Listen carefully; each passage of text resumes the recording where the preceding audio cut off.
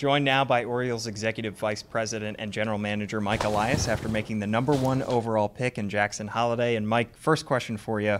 You like to keep things close to the vest, but at what point today did you decide that Jackson Holliday was going to be the pick? Well, we decided that he was our favorite player a good bit ago today, but the way that the business part of the draft shakes out, it's often not a certainty who you're actually selecting until seconds before the pick is due. I'm just very happy that it went to plan.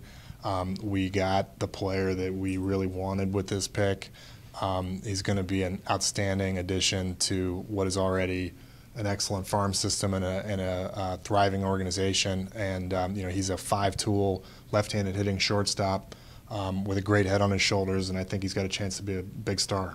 You went with college players each of your last three top 5 picks, and you go with a high schooler here. Obviously, this class was a little bit more high school heavy at the top, but was there any amount of trepidation in going with a high school hitter, or do you just felt like he was the best talent? No, it's a very special group of high school hitters this year, so it appeared very likely to us that we would be selecting a high school hitter this year just because of what the draft was available this year. And I've said before, we have, I think, a very strong track record of drafting high school hitters, both our last few years here with the Orioles. Some of the Orioles picks before I got here was a lot of the scouts that are still here, and then the drafts that I ran and helped run in Houston. So we liked a lot of the players in this group, and Jackson's one that checks a lot of scouting boxes for us with, as I said, all 5 tools being above average, meaning he can run, throw, defend, hit for power, and hit for average, but he's got a great physique. He's got a great swing mechanics. He's got a very discerning eye. There's really no hole that I could poke in his game at this point in time, and so that's why he was the #1 pick for us. And you said that you believe he can stick at shortstop as well going forward. Obviously, it's tough with an 18-year-old kid, but why do you think he has the defensive tools to stick there? Well, he's a plus runner.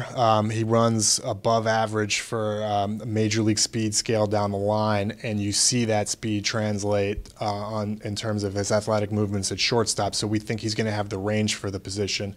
He's also got an above average arm, and he can throw from different arm slots, which is important. He's got a real technically correct throwing stroke. His throwing mechanics are sound, and he's got a real simple way of catching the ball and approaching ground balls, and we think he does things the right way. I mean, certainly he's going to require refinement and repetitions in the minor leagues, but I don't see any reason why he won't stay at shortstop unless his body grows so much, and if that happens, he's going to have other options, be it third base or whatever. But we don't envision that scenario. We think he's going to play shortstop for the next decade, if not longer. And obviously we're ways away from any of these guys signing or coming to terms with any agreement, but you're back on the clock at 33. Do you feel like with the player that you selected that you left yourself a good amount of your enormous draft pool to be able to make some selections later on and potentially sign some guys over slot? Yeah, we're certainly not going to be limited, and so we'll be able to attack the board with the best players that we can. And we got a big night of work ahead of us. As you mentioned, we're picking 33rd, then right again at 42, and then we got to pick in the 60s. So it's a big night for the organization. Busy night ahead. We'll let you get out of here. Thanks so much for joining us. Thanks, Paul.